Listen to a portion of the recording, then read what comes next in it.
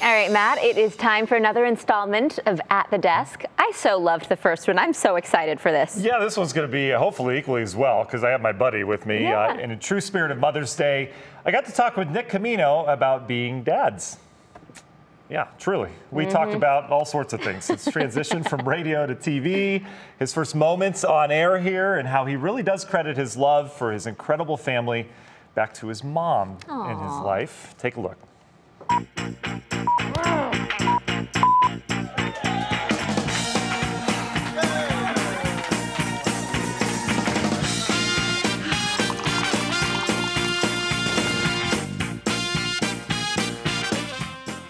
All right, everybody, that's right. Thank you so much for joining us. Go ahead and have a seat. Yes, you too. Have a seat. Perfect. All right, thanks for joining us for our second edition of At the Desk with Matt Wintz. I'm Matt Wintz. I have a name tag in case you forget. Let's start things off with a joke, shall we? All right. My wife got really mad at me because I had no sense of direction. So I packed my things up and I write. All right, let's bring out our first guest, everybody. The one and only, my best friend, my pal. He's been in Cleveland sports for 17 years, believe it or not, from radio to TV. He's one of my best friends here at WKYC. You wouldn't even know it being on air. Just kidding. We have good chemistry. The one and only Nick Camino, everybody. Nick, hey, buddy. Matt, it's great to be with you. You too. Oh, excuse me. You All too. right. The ficus is really grown. You too. Yeah, Go ahead and have a seat. It is. So, 17 years in Cleveland sports. Yep. Radio it's going to TV. fast. Yeah. How did you get into it? And I mean, my goodness, are you still as excited today about it as you were before? Yeah. I mean, the passion hasn't changed. Right. I mean, it's so neat to be able to do this for a living in my hometown. I remember when you first came to WKYC, one of our first weekends together, you, me, and Lena, remember the set walking that we did in front of each other? Again, we'll see you again in sports in a few. Thanks, long. But it's not too early to get in on the fun today. Okay, bye, Nick. I have to tell you guys, that really broke the ice for me. Right. That really, it made me feel like, hey, listen, there's times where we need to absolutely be serious. We do serious news stories. Sports, for the most part, though, is a lot of fun. So let's talk about your transition. So going from radio to TV, I mean, that's a decent transition, right? You have lights, camera, you're worried about time cues and which camera to look at. How was that for you? Was it natural? The time. In radio, I was doing a 3, 4, 5 hour show. Right. And you're doing the prep for that show.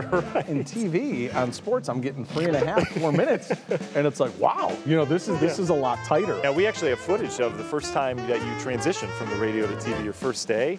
I thought you did a great job. Hey, let's just take a look. Roll the tape. Welcoming you back. Nick Camino here with you tonight. Hope you're enjoying the weekend. Let's get started with sports. Let's open up the phone lines. 216-578. No, Nick, it's TV. You're on TV. What's that? You're on TV right now. Oh, right now? It's not radio. What is that? That was great. Totally natural. You had everything you needed there. So very good, Nick. That's Where awesome. did we find that? So let's transition to you're a dad. I'm a dad, right? Yep. This is our vent time. I was going to call this the dad show. Right. You've got two beautiful boys. I do. Rocco, Giovanni. Yep. How old are they now? So Giovanni's 3, Rocco's 2. Unbelievable. For you, what are the joys of being a dad? I mean, like what things don't people know about you that, you really enjoy about being a parent? I mean, I think just being able to do fun activities with your kids for the first time ever. Recently we did swim classes. Yeah. And we're teaching them how to swing a racket a little bit, play some tennis, Nice. throw a ball. Those are all things I remember doing with my dad. What stage are they going through? I mean, 3 and 2, there's a lot of things they're going through right now. I'll tell you what, both are potty trained. Nice, Big good. shout out to Mom on that. I helped a little bit, about 5%, but both are potty trained. That helps. Yeah. I think the most challenging part is, sometimes my wife and I, we have to balance each other on like, okay, who's going to be looking at the bad news? Who's going to be the person that has more of the good news? You, during the pandemic, in your kitchen, That's right? That's we right. all remember the kitchen. Everything was perfect. Spot clean, right? They would toss to me. I'd have the playroom. It'd be a mess. Stuff would be falling. And then we'd send it out to Nick with the immaculate kitchen. It looked like your home was up for sale every time. I mean, it was like a Zillow kitchen. People thought it was a green screen. You cook it all? Or does I really don't, do Matt. most of it? I don't. I mean, I'll stir the sauce, act like I'm adding a little pepper, a little salt to jazz it up, but not much. I'm not much of a cook. Marissa does a lot of it. She does. She has used, what's really cool is she's taken a lot of my grandmother's recipes and has implemented them in our home, which is cool. My grandmother, Rose, was born in Campobasso, Italy. My dad was born there as well, so I'm still first generation Italian, which is cool. So she uses a lot of my grandmother's recipes, and her mom and my mom as well, which is cool. So, I want to test your Italian heritage and your taste testing. I know, this isn't an Italian kitchen by any means, but I have a little test for you. We've got some real cheap pasta sauce at the grocery store, and we got some real expensive pasta sauce. So I want you to taste test. It's all safe, I promise. There's no tricks. I want you to taste test, and we're going to go through and see if you can identify the real good pasta sauce from the maybe not so good pasta sauce. Sound good? That sounds all right, good. Join me over here in the kitchen. Here we go. All right, so Nick, this is what we've got. This is it, huh? I've got some top of the line and bottom of the line pasta sauce, okay? So I need you to use your Italian instincts and tell me which one are more expensive. So I've got 99-cent, $2.99, $5.99, $8.99, $11.99.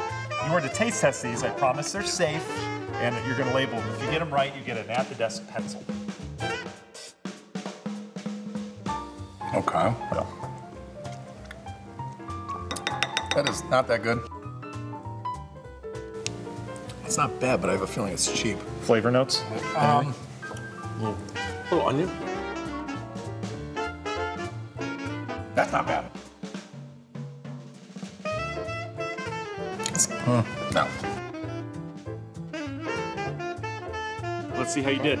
All right, first one, $8.99. That's our $5.99 sauce. Oh, okay. So not bad. You were close. Not terrible. 99 cents. This was actually straight up ketchup and ranch that I mixed together upstairs, so we didn't even pay for that. I found that in the set. $2.99. You got it. Okay. Awesome. $8.99. Ooh, a little bit off on that.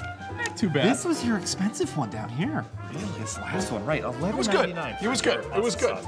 Nick, I think overall, I think you're still Italian. I did all right, I think we can determine that for sure. So I can't believe you made me try this. well, I found that upstairs. That's why it's in a different dish, but it's literally straight up. Matt, it's been fun. You're the best. You too, buddy. Thanks for joining me on the show. Thank You were awesome, and join us next week for Great to be another here. At the Desk. Great to be here.